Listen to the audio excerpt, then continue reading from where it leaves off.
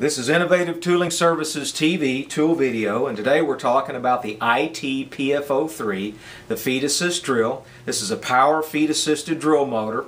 It has a 170-pound clamp through this clamp cylinder at 90 psi. It has an adjustable tail pad, pressure foot, that allows you to get around obstructions on the back end of what you're drilling. This is an N yoke. It's shaped like an N. This is a longer than normal gap. We've made up to 25-inch C-frames, but the standard one would be 4 inches. It's a 1-inch drill stroke. We also have 2-inch drill stroke available. We can adjust this C-frame in relation to the drill bit here. So if you're using a 6-inch aircraft extension drill, we can extend the C-frame out further.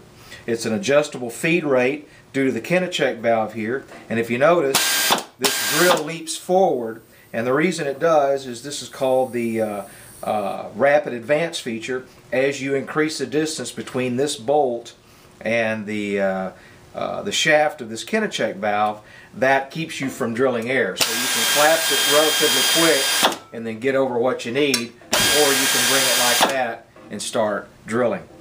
This is a great ergonomic improvement when you're drilling exotic materials like titanium, which is what we have here, and we're drilling a number 10 hole in titanium. This is a 1000 RPM drill.